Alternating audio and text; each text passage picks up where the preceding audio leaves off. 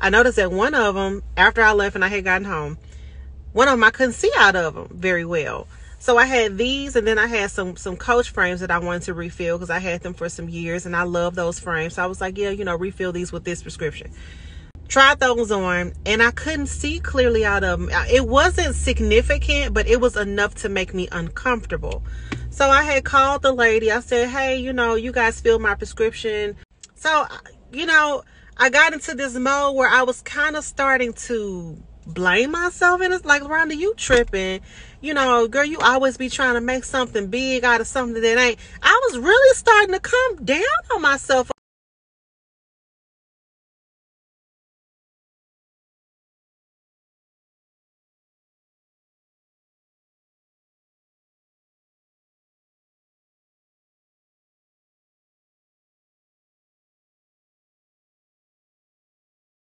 I thought I could have sworn, because what made me do that is because she went and read the glasses and she said they were the same prescription, and she placed my glasses, both of them, down on the table as if she was validated, as if she was absolutely right. So that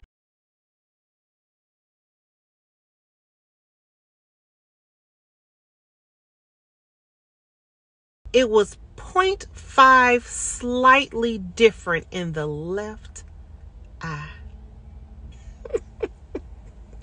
Y'all, I about to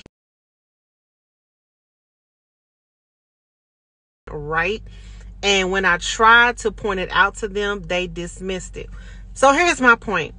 What is your point, LaRonda?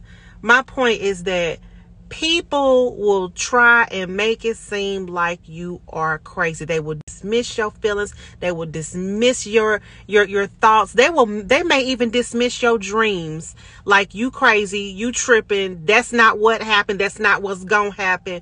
But if there's a small inkling of something that's telling you that something isn't right, go with your gut. I don't care how many people dismiss what you feel.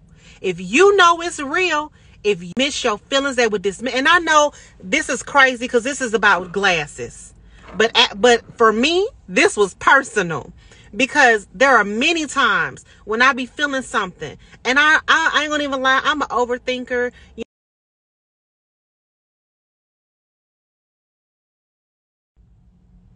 I can easily be swayed, you know, if I don't listen to my spirit, if I don't listen to my mind. So I'm the kind of person where if I feel something, I hang on to it, and I hang on to it tight. And other people may look at me like she tripping, but I'm really not though. The whole time, like that post I put up, whole time I be right. And this is the second time I've had this confirmation put in my face about how, Rhonda, whole time you be right. Whole time you always be right. This was confirmation that you have to be true to yourself. You believe in something, you stand on it. Don't waver on what you believe. You hear me? I don't care about how many folks deny you. I don't care who doubts you. If you feel something in your heart and in your spirit, you stand on that. Stand on that. And everything you felt is going to come into fruition. Absolutely. All right, so that's it. I didn't mean to go all hard, but that was my experience, and I just had to get that out there because I know somebody may be struggling with, but I bet they're going to get it right this time, though.